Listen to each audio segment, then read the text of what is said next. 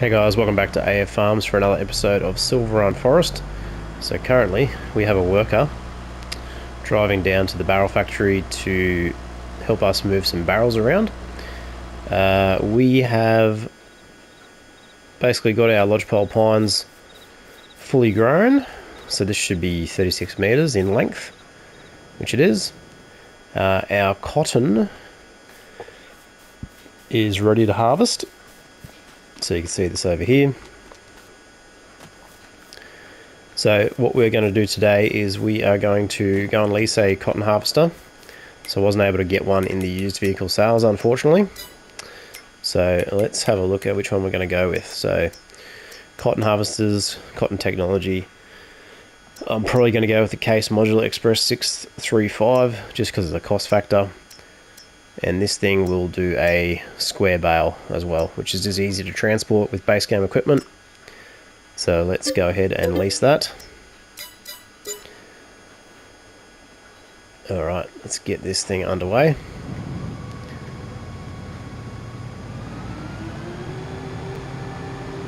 So we are gonna, I'm just gonna drive it straight there and then get it underway. So let's have a quick look in the cabin, check it out if you haven't seen this before. Pretty cool machine.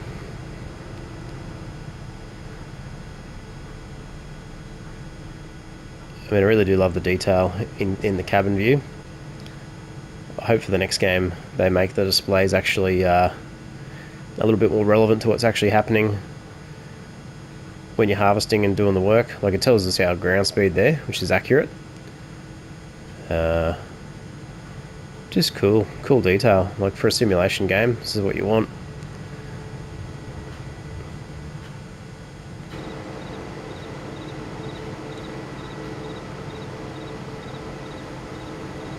So it's a 6-row harvester.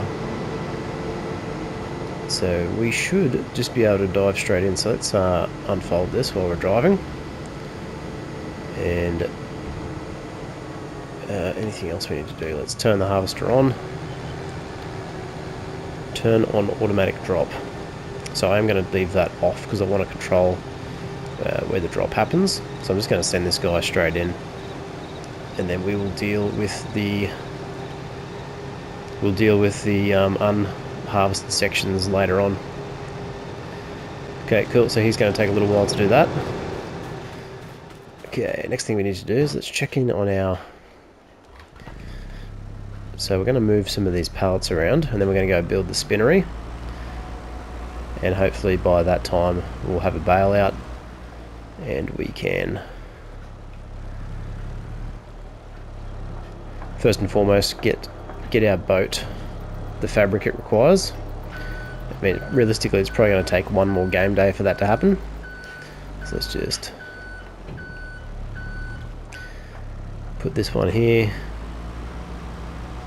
So we'll do a stack of barrels and a stack of buckets.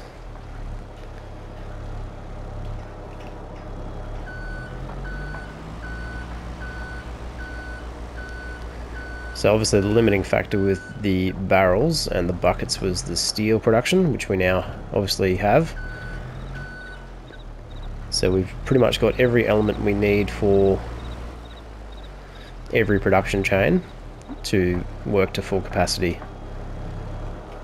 At least all the timber-based, wood-based items. So I'll just leave that over here.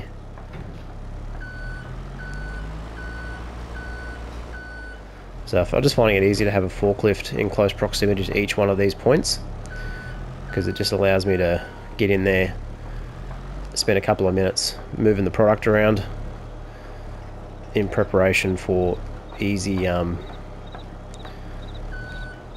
transit and pickup. So let's go double stack. So double stacking is very handy to save space.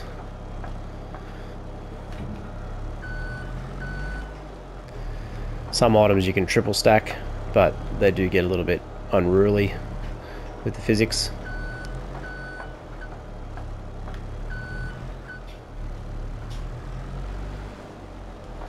But if you're OCD and you love perfection, lining the pallets up perfectly, I mean, you'll have an absolute ball. Me, I just want to get them moved so I can move on to the next job. And that's the great thing about this game. You can just play it the way you want to play it, and just have fun while you're doing it. Really, like I like to do a bit of everything. I think the main thing I try to focus on is just being as efficient as possible, so I can get more done in less time. Because I do have a bit of limited time to play the game. I just want to make sure every play session is productive as possible. Sometimes can't always, but things go wrong. You learn things. You got to problem solve. That's part of the experience.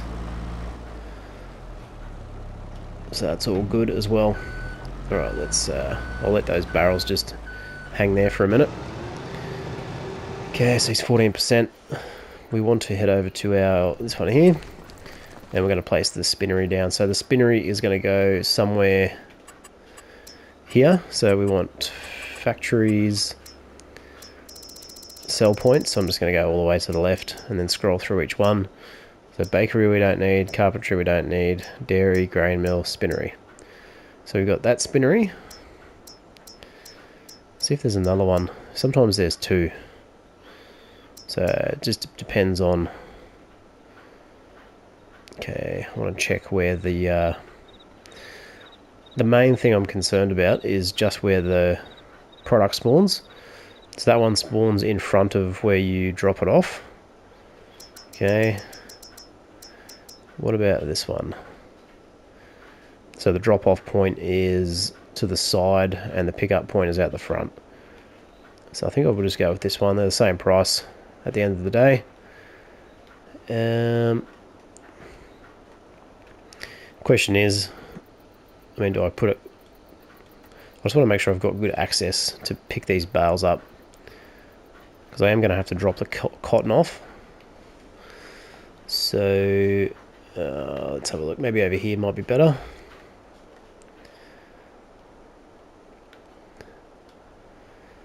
Yeah, this might work. Probably not very aesthetically pleasing, but it'll get the job done. So if we back in there, so we've got good access from the road.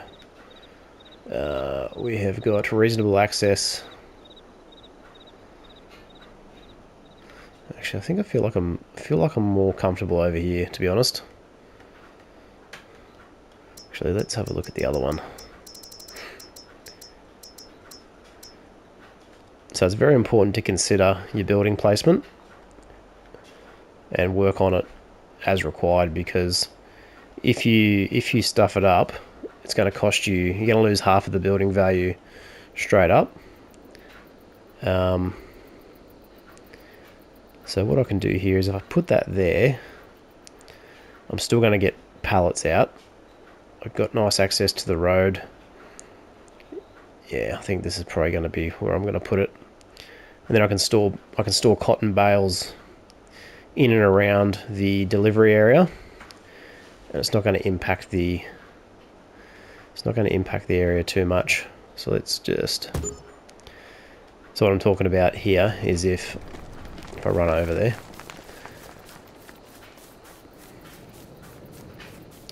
the delivery point for the cotton is sort of directly in front of where the pallets spawn. But I've basically got all this area to work in to move these pallets in and out. And then I've got a nice access point to back the cotton trailer in to drop off the cotton bales. So let's get our additional equipment we need for cotton. So we need a cotton trailer. So let's just do... probably... That'll do 2 bales, this will do 1. So let's go the Lizard Module 4. So let's lease that initially. And we are going to use our Lizard pickup to... probably need to cull some of these vehicles, to be honest. So I'm not having to cycle through so many. We can use our lizard pickup too. Actually, what we're going to do is turn this belt on. Yep. Keep topping up our iron furnace. So this will be able to quickly transport the bale back and forth. Should just work off of a tow ball situation. And then while we're driving past here, we'll quickly just check in on the roller coaster. So prefab balls and buckets. So we need to get some prefab balls and buckets. So we'll do that while the cotton is being harvested. Prefab balls are easy.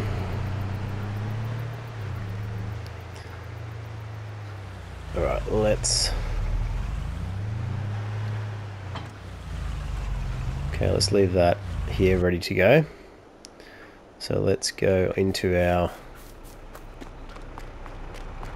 trusty trailer combo, go pick up these prefab walls, and then we'll go get some buckets after that, and that should give us enough to get onto the next stage of the roller coaster, and then we can get our cotton harvested into the spinnery, and then we can start getting some fabric.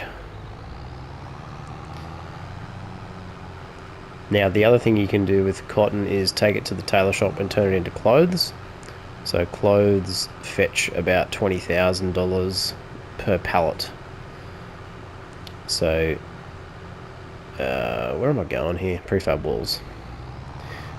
And I think I mentioned before, our lodge poles are basically all grown to full height. So we're going to start cutting some 15 metre lengths for our new road train setup, which we haven't built yet.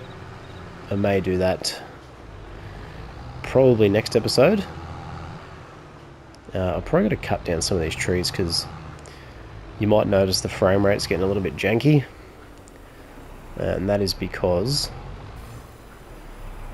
the trees in this game, there we go, prefab balls are getting picked up, beautiful. Especially when they're densely packed, it can cause frame rate issues.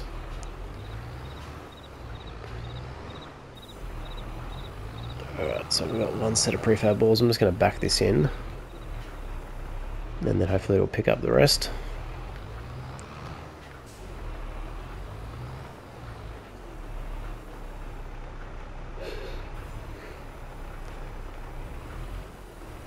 Okay, not getting that one for some reason.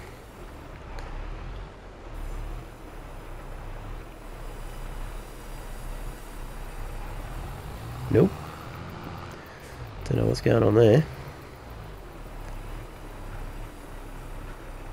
Okay, this is a bit weird, but anyway. There we go. See if I can pick up this other one here. Now look, we've got 4,000 litres.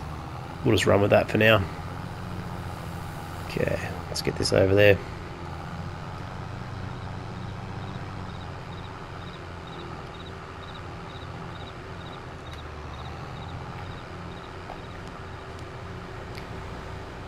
So I hope for the next game they include more projects like the boat and the roller coaster, because it's just something that it's because obviously it's a sell point, right? And it's a one-time build, so it just gives you an incentive to get it completed. It does take a while to complete, so it's something you can supplement your regular gameplay with. I mean, obviously this is a wood-focused, logging-focused map, but if they add new production chains and new production items, you know, there's no, I mean, there's probably quite a few options for other things you could build. Okay, I've picked up tables for some reason, that's a bit annoying, so I'm just going to have to drop these off. I mean, even if it was just logging focused, that'd be cool. That'd be fine as well, because I mean, not everyone's into logging, obviously, but a fair chunk of the community definitely love it. Alright, I think we need to get buckets, actually. Prefab walls. We've got plenty of prefab walls, and we need buckets. So buckets should be the last thing we need to get this next stage completed. So let's go and grab them.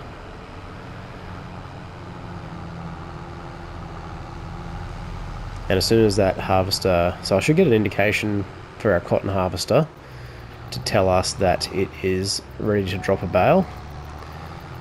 Once that bale is ready to drop, we'll go pick it up and then let that worker keep harvesting that field. So barrels are there, buckets are around this side.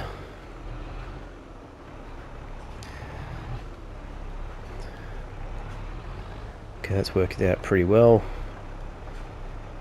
Let's see if I can get this. Nice. So 7,000 litres of buckets should be plenty. I've got a feeling it's not even going to take all these, but if I can leave them in there, which we should be able to, in the vicinity I mean, so not actually in the storage point, but whatever surplus, we can just keep on hand as we need it. Kind of the same way we have been. Alright, so we should be able to overload these. So that didn't take very many at all.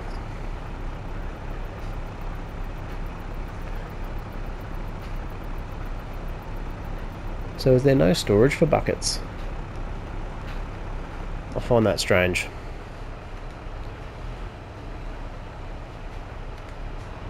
Okay, let's move this forklift so I can actually turn.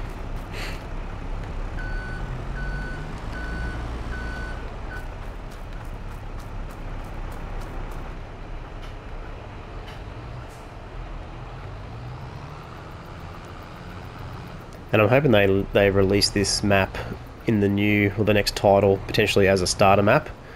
So like they did with Erlengrat, just gives people who didn't have the Platinum expansion the opportunity to experience Silverrun Forest. I mean, I never really got into Erlengrat all that much. I did play it a little bit, but it really... It's definitely a nice map, like definitely very good,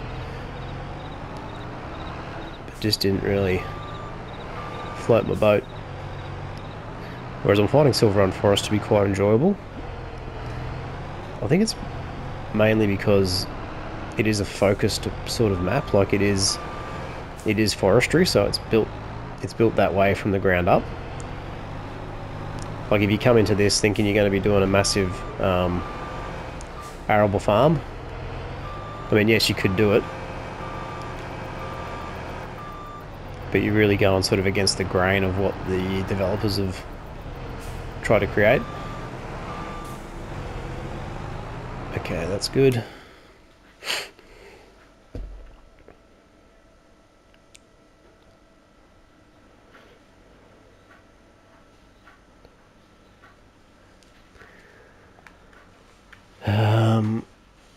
Alright, let's go check on the cotton harvester. Okay, so he's just trying to do that little skerricky bit. So let's go and... I'm just going to pick this up manually. So this is that little bit of field area which is a bit not square. So I don't really like these fields that aren't square. I really find them quite annoying. I mean, that's just me. But I prefer to have fields more rectangular and square. And if they are going to have a taper, have a smooth point-to-point taper. Whereas this, I don't know what shape you would call this, but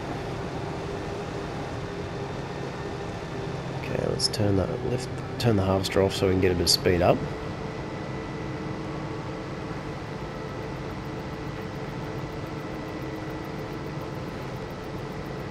Because what you end up doing is you've got wasted movement here, so me having to drive to the other end of the field without harvesting just is a waste of time.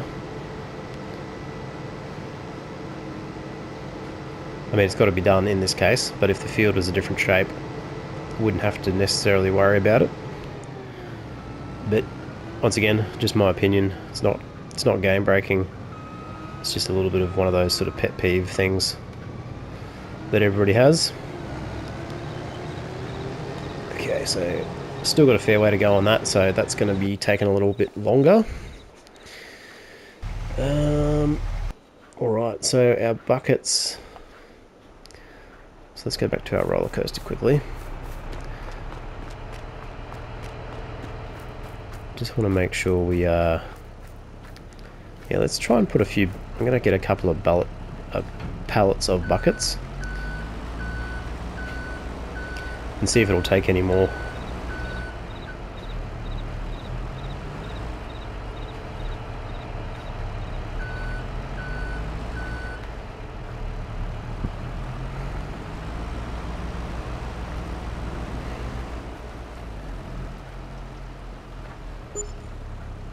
Okay, so it's not going to take any more. So I don't think we can store them, eh?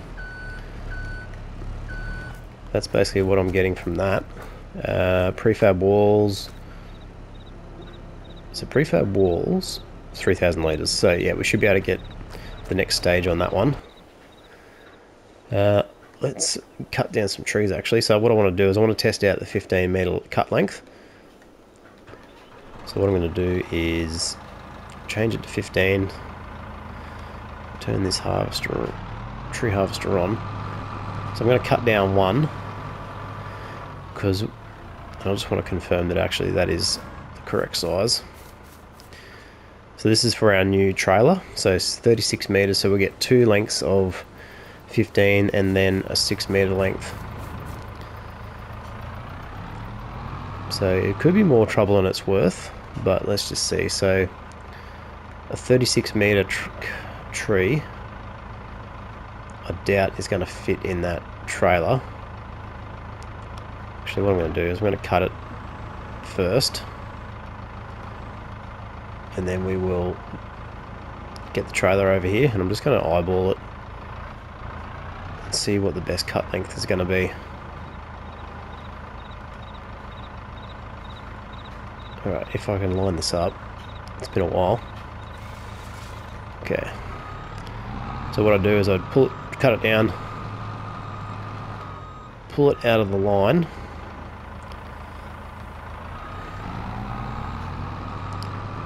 so I want to get it over this way, so I'll get it out into some open space, just so we can sort of assess this properly. Okay, so that should remain in position. Let's switch trailers. So this is the old logging trailer.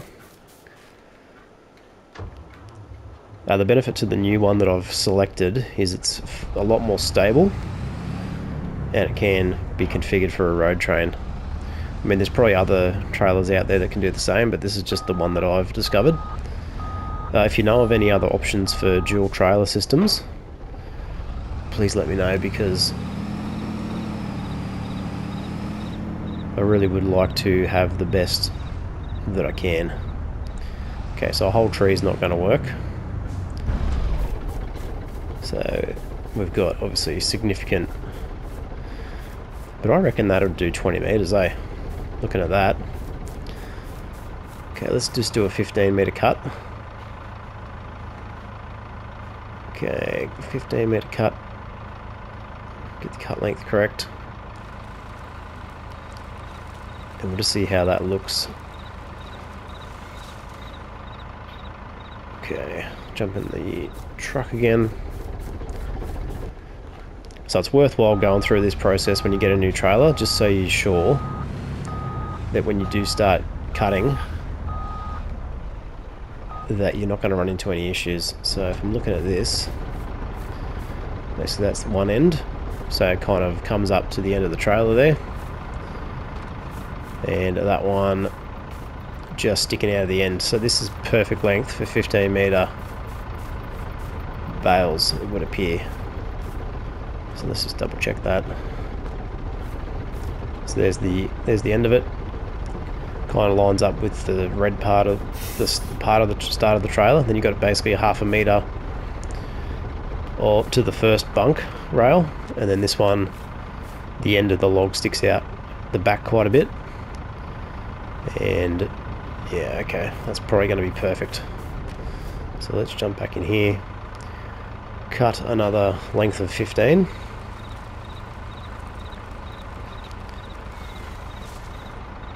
And then we're left with a 6 metre. So I think what I'll do with the 6 metres is, if I can see it,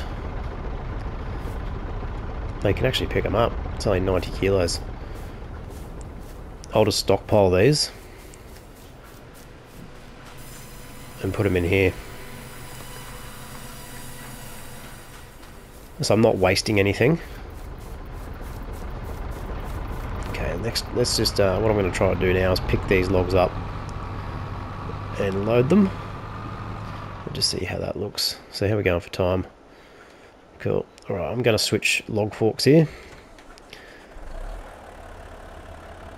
So because I'm doing one log at a time here, I want to switch to a smaller grapple, just to make life a bit easier. So the one that I was using, the modded one, it's great for multiple logs, whereas this has got a smaller opening. So it'll clamp 1 or 2 logs in nicely, whereas the other won't. So that's why we're going this path. Okay. So let's just double check that was a 36 metre length, because I'm looking at some of these and they do look a bit shorter. So they all should be full size now. So that is 36. That is 36. Cool. So 2 15 metre bales, then a 6 metre end cut that we can chuck into the sawmill. Okay, let's go and grab this first one.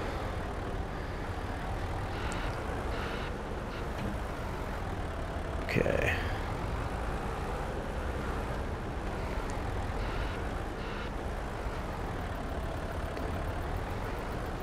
So the way you kind of do this is you get sort of in position. Let's open that up again. See if we can't get underneath it. Sort of scoop it. A telehandle with a log fork probably would have been better here. But let's just persevere. Because obviously these work better when they are. Okay, that's looking pretty good. Okay, let's get a top view happening.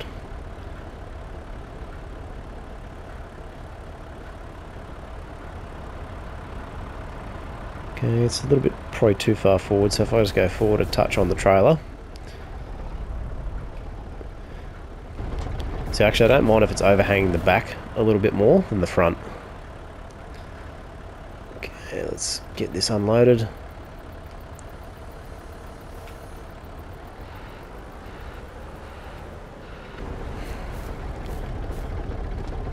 Okay. Looking pretty good. Alright, let's just try and see. We're going to probably have to move this out of the way. So I'll strap that down. Turn this trailer around.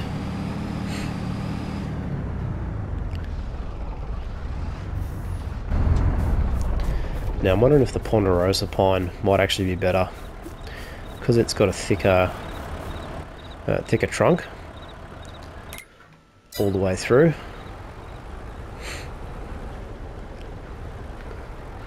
Whereas this does taper off quite a bit on the second cut.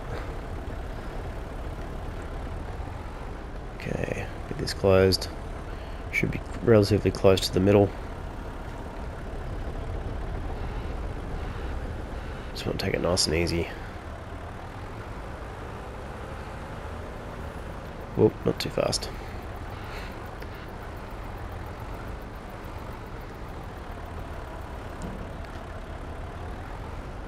So in this case, it's actually easier just to move the trailer just while I'm testing.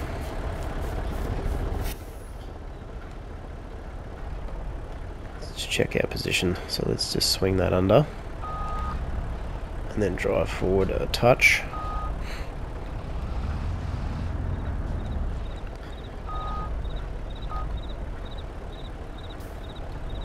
Okay, I reckon that's going to be pretty close.